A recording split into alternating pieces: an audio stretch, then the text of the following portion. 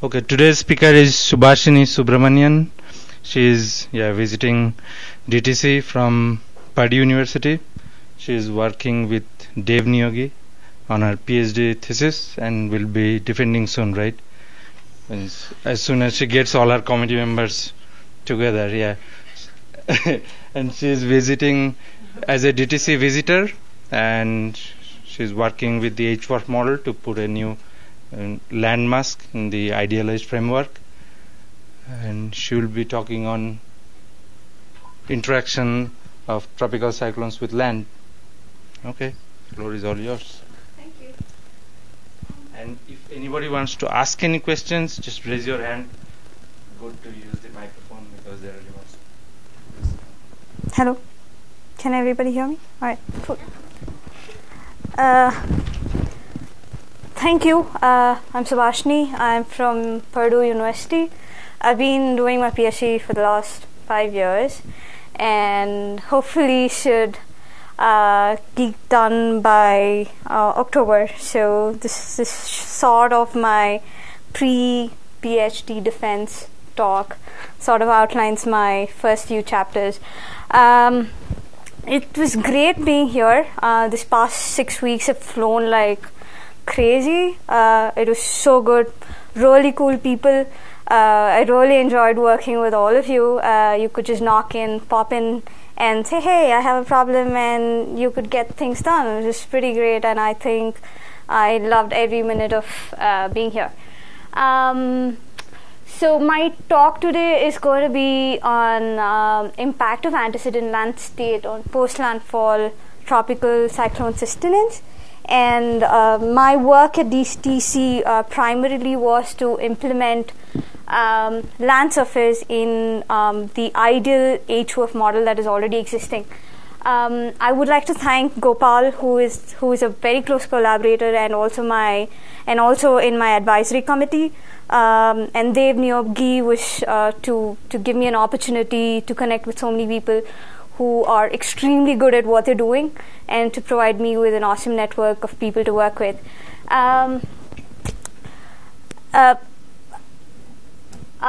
So my talk today is going to be a short background on what I'm doing and how my question evolved. Next would be about ideal HWARF and how we configure the ideal HWARF itself, and how we introduce land surface into the ideal HWARF.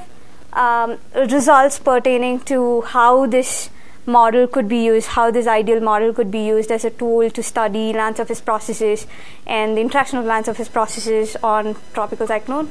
Then to validate the ideal model that we have developed, we're also considering a real case study, just to make sure that it's all working perfect and it's okay.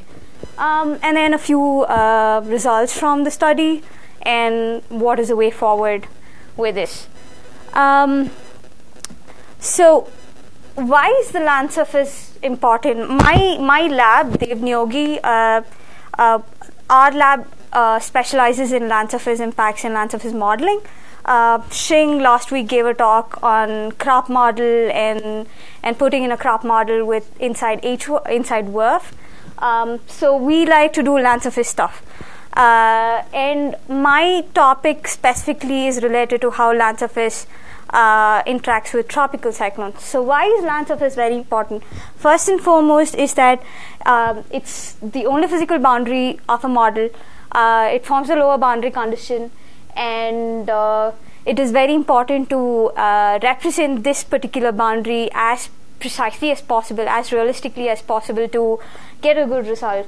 The second one is that both abiotic and biotic systems, abiotic systems like buildings, roads, etc., interact with the atmosphere and with the boundary layer through albedo, emissivity, soil characteristics, and so on.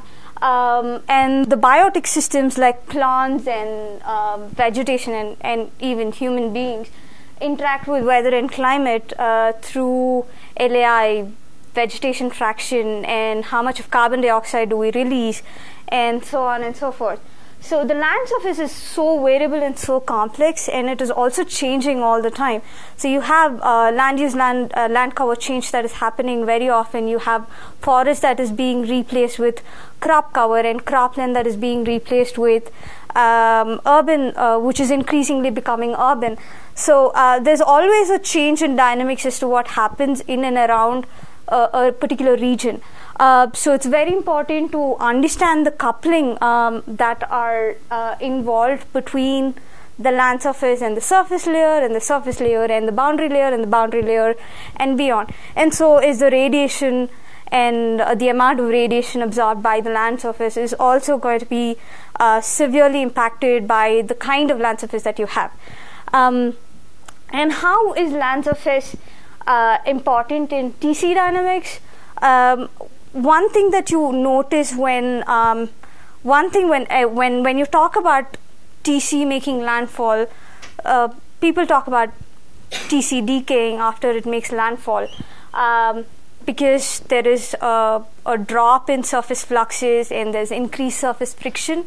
And the next one is when they get close to mid latitudes, they transition into a cold core system and extratropical storm. But there are some cyclones which not very often, but then they do make landfall and interact with land surface and re-intensify or even sustain after landfall. So why is this important? A lot of studies in the past have identified that land surface interacts with convective systems, the terrain, the land use, the soil temperature, and the soil moisture interacts with convective systems, and since tropical cyclones makes more damage, has more impact over land, it is also very important to study how land surface impacts tropical cyclone evolution. So a couple of cases that I've outlined here, which are model examples for tropical cyclone sustenance after landfall. One of them is TC Abigail in 2001 in Australia, where after making landfall it decayed and it re-intensified twice over land, and this was right around here, this region here. And this is the soil map for Australia, and the western half of the Australia is very dry, and it is also has desert-like soil characteristics, which is very sandy, highly diffusive. Thermal conductivity increases if it is wetted by rainfall. So and this is something that we also noticed with Erin, which made landfall in Texas and moved northward to Oklahoma, and actually was designated as a tropical storm only over land, and it formed a distinct eye over Oklahoma. And there were studies that have already attributed this re-intensification to soil moisture anomaly, because Oklahoma in 2007 had a lot of rain in the summer, so the land state was already primed. The deep soil moisture was already high for increased soil moisture fluxes. But then when we took a look at what the soil characteristics looked like, and this was the region where Erin re-intensified, and that region is again sandy soil and fine particles which are highly diffusive in nature and which can rapidly transfer heat back into the atmosphere. So there was a hypothesis that we developed saying, okay, you know what, maybe there's something else going on with the soil characteristics rather than just the soil moisture. So we wanted to explore that further. And then we sort of came up with a small flowchart as to how tropical cyclones might interact with the land surface, and these are just three factors: soil moisture, soil temperature, and the surface roughness, the three important factors that we know of and how they interact. But then already this was a much complicated process, a much complex, bigger problem, because there was non-linear interactions between all the three variables, and we needed to isolate all of the impact of each of these variables. So one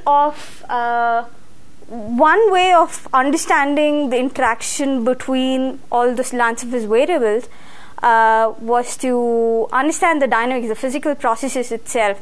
And the best way of doing that is using an ideal model, so that you eliminate a lot of other interactions and a lot of other effects that generally confound when you study a real case. So there was an ideal model that was already available, but then it had a synthetic vortex that was put in a domain, and it was allowed to develop, and it gave you beautiful results but only for cyclones over the ocean. We wanted to see how land surface was impacting tropical cyclones, so we thought, okay, let's put in land within the ideal model, and land within the ideal model. So we came up with this configuration where the vortex was in the center of the domain, and then we moved the land surface underneath so as to realize a landfall at any point in time, depending upon when you want the landfall. So we could change the speed with which a landfall was realized, and we could change the way the land itself was represented, what kind of land you want. And to test the hypotheses that we already had, we initialized the model to sandy desert conditions, and using CMAS, because we were moving land, we had to update the land constantly, and using CMAS as the control variable, we kept on updating the land surface. So using this idealized model, we wanted to test a couple of hypotheses. One is that high soil temperature, highly diffusive soil can re-intensify cyclones, and this is probably the biggest necessary condition that needs to be satisfied for a cyclone to re-intensify or sustain over land. The second one was that warm and wet soil is more conducive to tropical cyclone intensification over land as opposed to just warm soil alone. So it can synergistically act to intensify a storm to a much larger degree than just warm or wet soil. So a control study was performed. We wanted to make sure that the ideal H4F was working right. So we wanted to make sure that it was decaying as it would in normal circumstances. So we let soil temperature evolve over the course of the day, or over the course of 5 days when we were running the model, and we noticed that it was performing like it should, and we could proceed on to try different experiments to understand how land surface was impacting tropical cyclones. So the first set of experiments was to test the sensitivity of surface temperature. And here in these experiments, we held the surface at a constant temperature, and we increased that temperature for different experiments from 300 to 314 Kelvin, which is actually burning the surface. And we noticed as the temperature of the land surface was higher and higher, the intensity of the storm also increased. Like how we would expect ocean temperature to be higher than the threshold, we also saw that there is a dependency on the soil temperature, or the higher the soil temperature, the greater is the ability for the cyclone to intensify. And we also looked at precipitation. When we increased the soil temperature, the precipitation was also increasing, simply because the soil surface is primed to rapidly transfer evaporative fluxes that were from the cyclone itself. So it was basically recycling all the rainfall from the tropical cyclone, evaporating it really quickly, and then sending it back into the system. So there's the recycling of precipitation that was happening at higher temperatures and with diffusive soil. This was not happening with other kinds of land surface, but only with sandy soil. It wasn't happening with clay, or it wasn't happening with not so diffusive, clumped up together, not that sort of a soil surface. Since we were looking at how tropical cyclones were reacting to land surface, we also looked at soil moisture and how was soil moisture modulating the intensity of the storm. And we noticed as we increase the soil moisture, we are also increasing the latent heat fluxes, the soil moisture fluxes from the soil layer, which is also helping the storm to re-intensify. But remember, this is already the land surface is already at a higher temperature of 308. So that's about 32 degrees Celsius. So it's pretty hot there. The third most interesting variable was roughness length impact on TCs. Montgomery from NRL, he studied the impact of drag coefficients on how tropical cyclones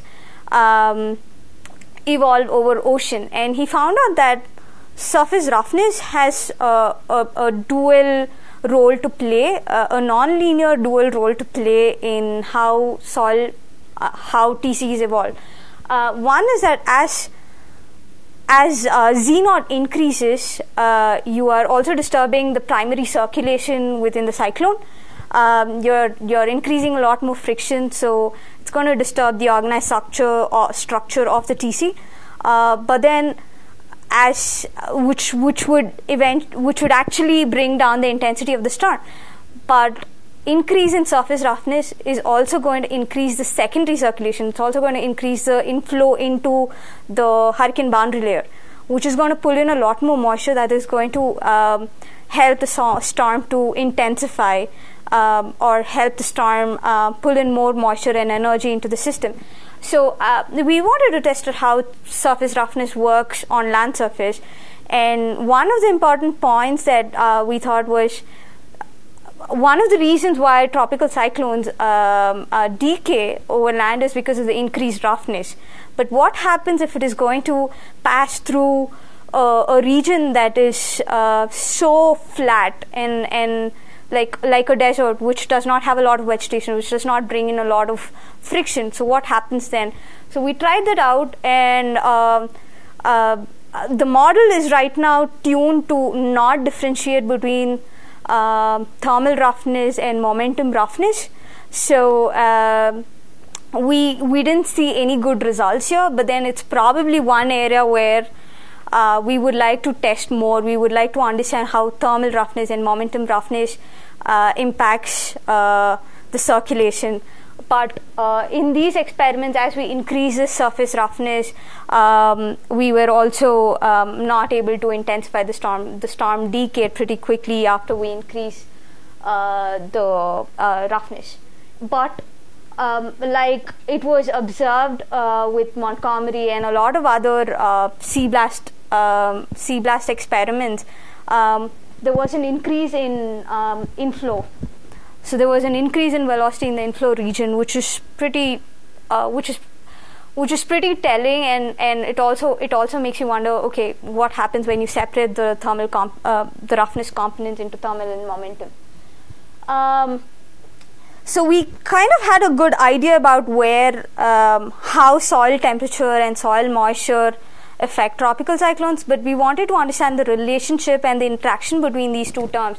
So we performed a factor separation analysis that was outlined by Steen and Alpert in 1993, so as to isolate the impact alone. So what was the contribution of soil temperature and soil moisture interaction alone? What was the contribution of soil temperature interaction alone? So we performed a series of 8 experiments. we increase the soil temperature. So one of the sensitivity experiments was to increase the soil temperature from 308 to 314.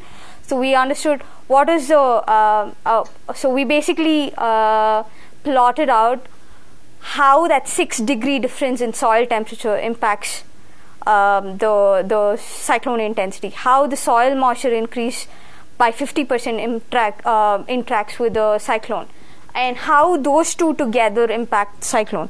So these are the plots. The first thing being the increase. So this is the Hofmöller plot of evolution of the intensity of the storm, and when there is a 6-degree increase, that is the difference from the 6-degree increase. So and then we did the same experiment with soil moisture increase by 50%, and we saw an increase but not as much as the soil temperature alone. And then we did both of these experiments together. So we increased the soil temperature and we increased the soil moisture, and then we found out what is the interaction between them. How does the interaction between soil moisture and soil temperature increases the intensity of the storm? And we found out that the contribution was greater than the individual components alone. And another result which is very telling is that the impact of soil temperature is almost immediate.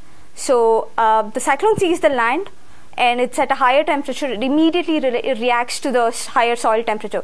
Whereas for soil moisture, it takes its time. It lets the atmosphere and the system needs a little bit of time to evolve to take into account the increased soil moisture, to see the increase in latent heat fluxes. This is also quite in line with other climate experiments that they've done in the past, where soil moisture is almost a long-term process. It almost takes a week or 2 weeks for a system to realize, or the system to alter its system to alter how based on the soil moisture increase or the decrease. Whereas soil temperature is almost immediate, which is quite cool, because even within a tropical system, which we measure in a matter of weeks, which we measure in a matter of hours, is also reacting the same way to the land surface.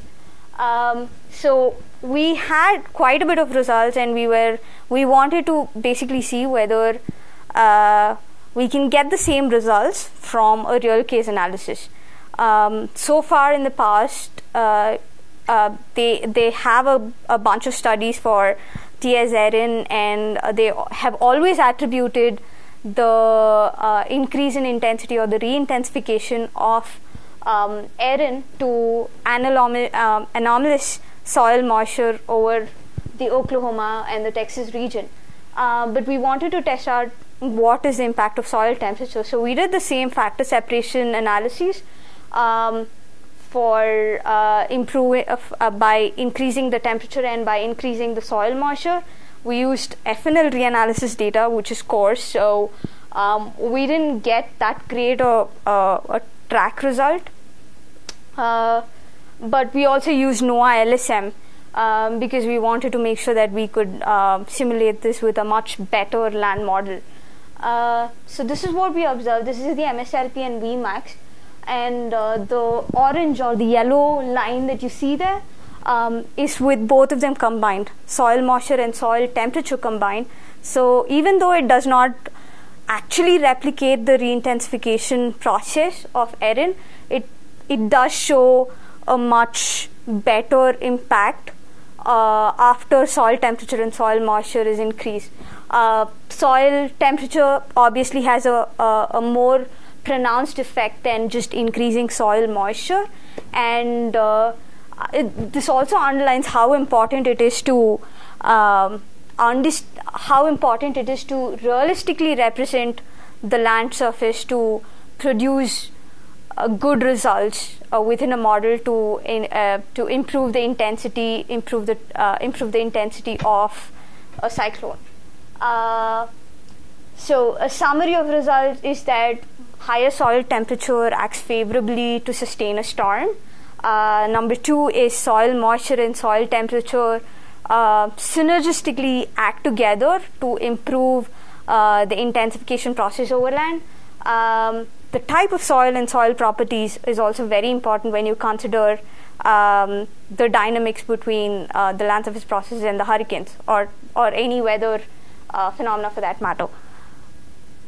And more importantly, ideal HWF works. So it could be used as a tool to study more and more of landfalling TC dynamics, and it could almost be like a toy model where you can play around with it and you can modulate its land surface characteristics, and there's so much applications that you could study.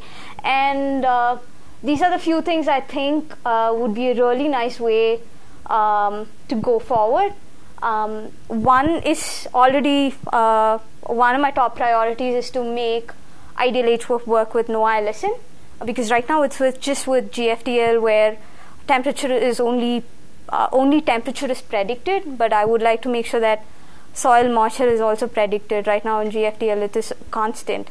It's not closed, it's not conserved. Hydrology is not conserved. The second one would be to further test the impact of surface roughness on TC. More detailed studies required to understand how surface roughness and the components of surface roughness will impact TCs. The other thing would be to understand the heterogeneity impact with land cover change being so pronounced right now. And you have these boundaries that are being created because of increased heterogeneity in land surface. I think it would be a really cool study to find out how exactly tropical cyclones are affected by heterogeneities. So you can put in heterogeneities within the model. You can see whether how when it crosses a boundary, how crop affects it, and on this side if you have an urban area. So if it goes somewhere in the middle, how does it get affected? How are the circulations different? So that would be a really cool thing. And we're already doing the offshore impact of land surface on TC, and we've got some really good results as well. That's it. And I thank Mrinal. Mrinal was awesome. I could always just go and bother him all the time. This doesn't work. Hey, can you help me? I'm like, no problem. And Laurie, she's awesome too. Louisa and Mary Beth, I think they got done with my approvals and stuff within 3 days. I found an apartment in 3 days, and they're like, okay, come on, it's okay, we'll sort out everything. My acceptance of my offer letter was actually issued about a week after I came here, so it was really cool. And it's amazing how efficient you guys are. Seriously. So it's awesome, and I really enjoyed it being here. And if you have any questions, please let me know. Happy to answer. Thank you.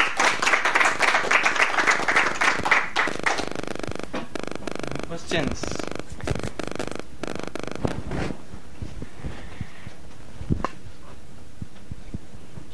Thank you. I'm curious, in your ARIN experiment, you used the NOAA LSM. Yeah.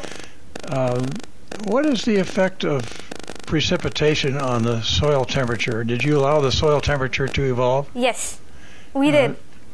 One of the things that we found out was that when and how you initialize the model is very important, and relative to when the cyclone was actually making landfall.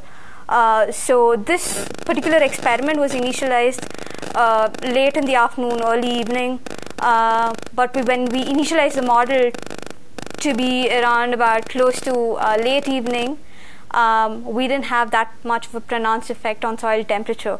But yes, there was surface cooling because of precipitation, and all of those were taken into consideration. But still, the increased surface temperature was contributing to increase in increasing intensity of tropical cyclones over land. I have another question. If you if the storm is moving faster rather than slower, would you see a different effect, do you think? Yes. The other thing that we noticed was how fast the storm was moving over land. In these experiments, we were moving the storm over land. It was almost, it was almost rushing the storm over land. So the shear effects were less pronounced, but the vertical structure of the storm was very shallow. So it was so the top layer of the storm was almost taken apart, and it was a very shallow storm. But I believe when you move the land slower, when you realize landfall, or when you move the storm much slower, then your shear effects, your frictional effects are going to be much more pronounced. Yeah.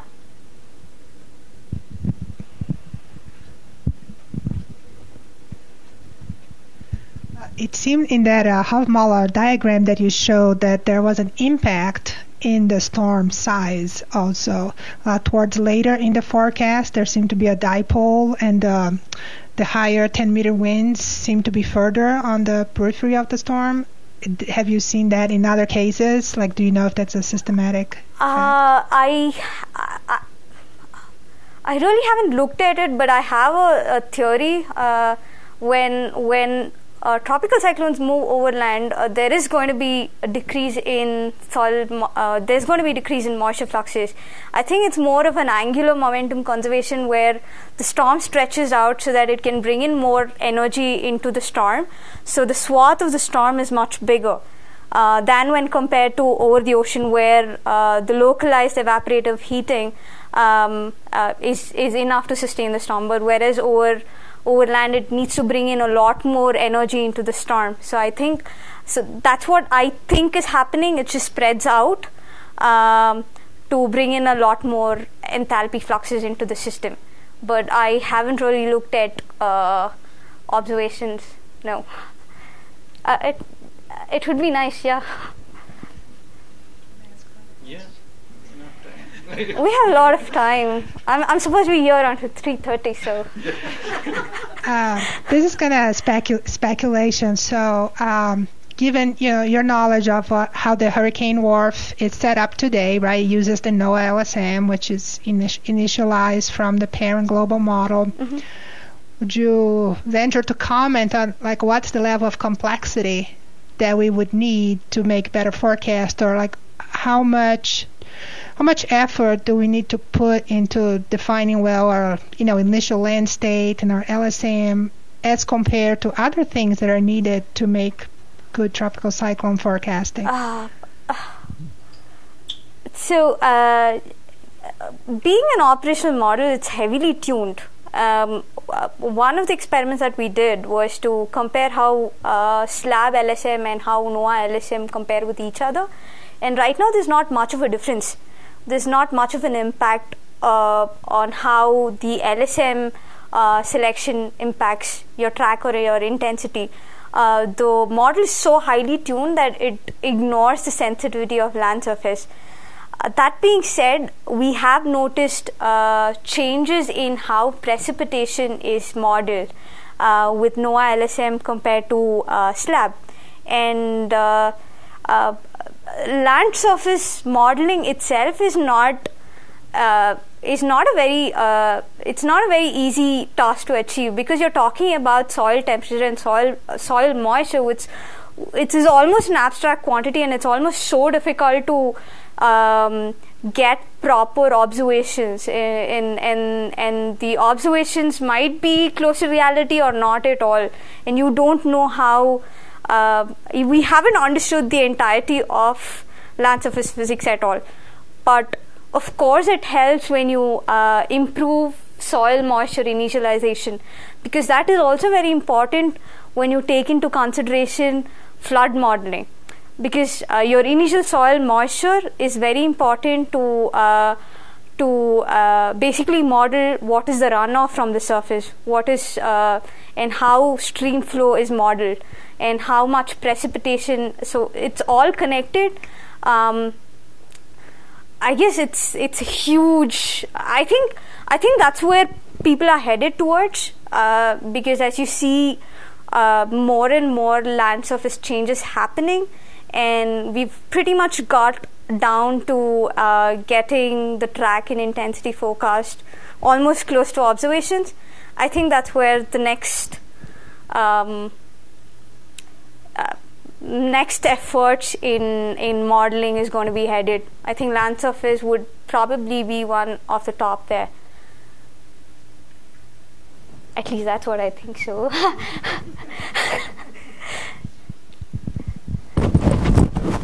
This may be a dumb question. Is there a diurnal cycle, like for the radiation affecting the... Okay, so... Yeah, it does. Okay. Yeah, it does.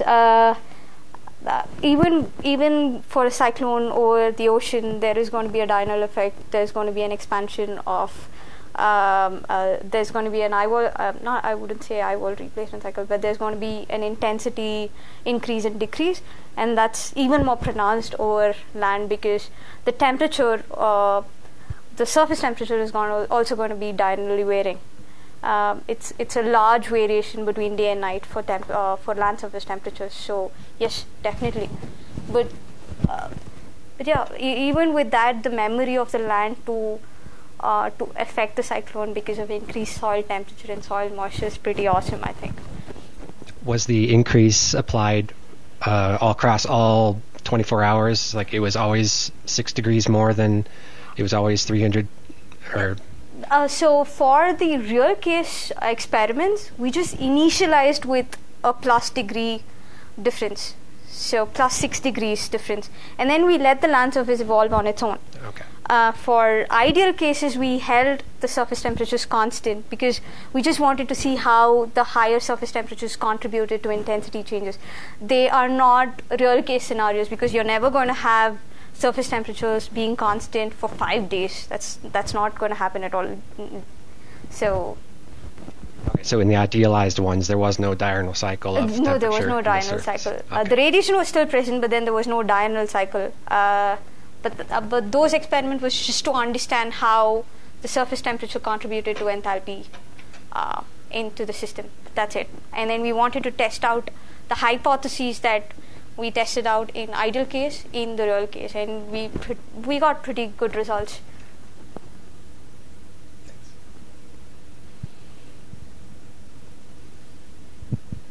Any more questions? What would it take to get the idealized working with the NOAA LSM?